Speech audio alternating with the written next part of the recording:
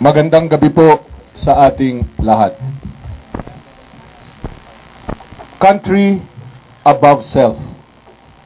Bayan bago ang sarili. Yan ang habilin ng aking lolo, dating Pangulong Manuel Roxas. Our nation is in trouble. Our people are hungry. Leadership is bankrupt.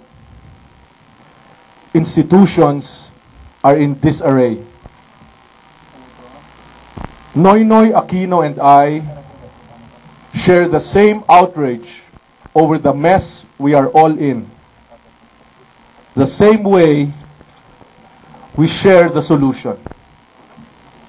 Clean, honest, selfless public service.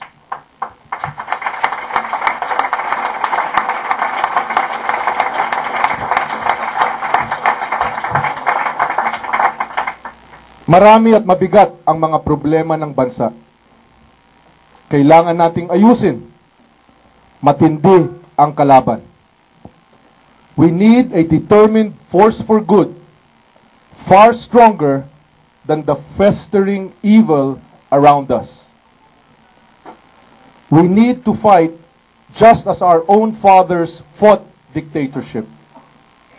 And just as they both died believing that good will conquer evil. Noynoy and I want to make a difference. But we also know that we need to unite to achieve what we want. I am the president of the Liberal Party.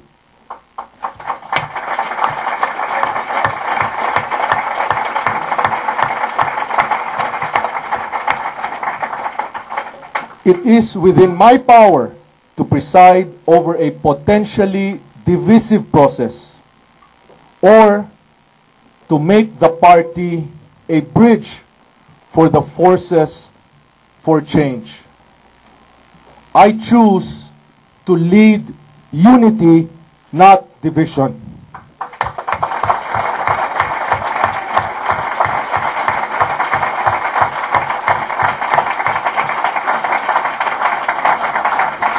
Bilang pinuno ng aking partido, magdedesisyon ako. Mahal ko ang Partido Liberal. My grandfather founded it. My father led it during the most difficult times of martial law. Sa harap ng peligro, sa kabila ng napakaraming tukso, hindi siya sumuko.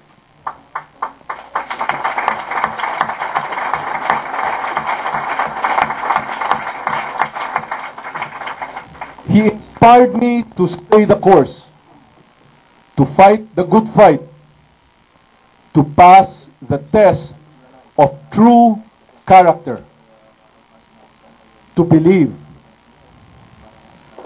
Over the weekend, Noynoy and I had many long conversations. Masinsinang usapan.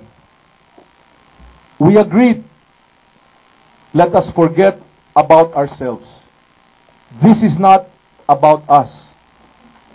This is about our people and our country.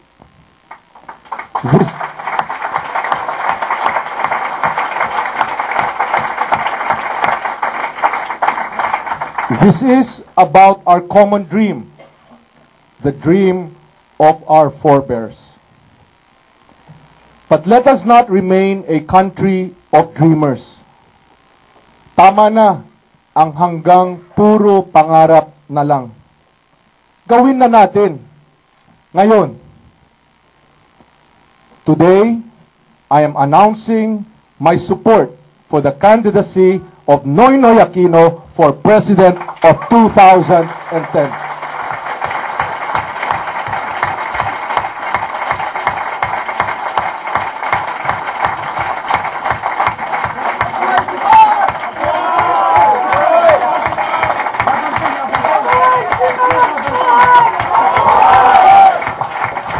Sa madaling salita, di pa ako tapos. Noy has made it clear to me that he wants to carry the torch of leadership. The passing of our beloved President Cory has reawakened a passion among us. I see this as fuel to bring us to the realization of our dream. Good will win over evil.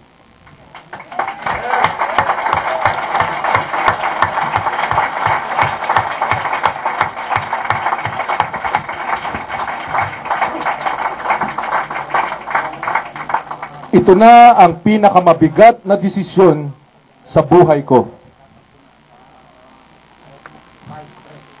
Maniwala man kayo o hindi, ginagawa ko ito para sa bayan, para sa inyo.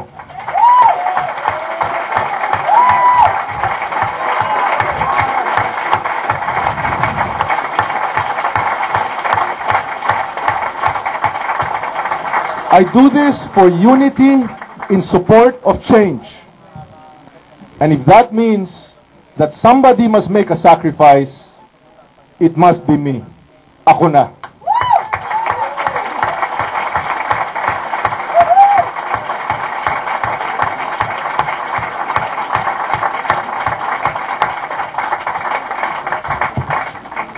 To you, Noy, I say, I began the campaign to sow the seeds para sa pagbabago at reforma. You must now be the one to grow them in the arena of leadership. Hindi kami maghihiwalay ni Noy. I will stand with him.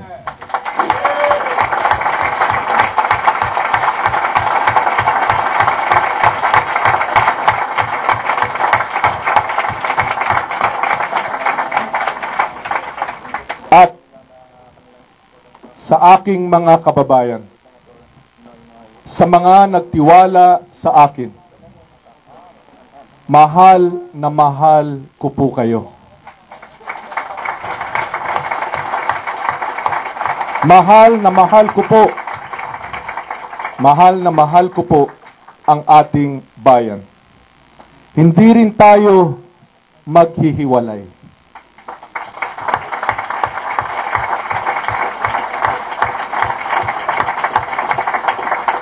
Itutuloy natin ang pagbabago sa ating bansa. Itutuloy natin ang laban para sa reforma. Kay Noy at sa aking mga kababayan. Bayan, bago ang sarili. Hindi ko kayo pababayaan. Lalaban tayo.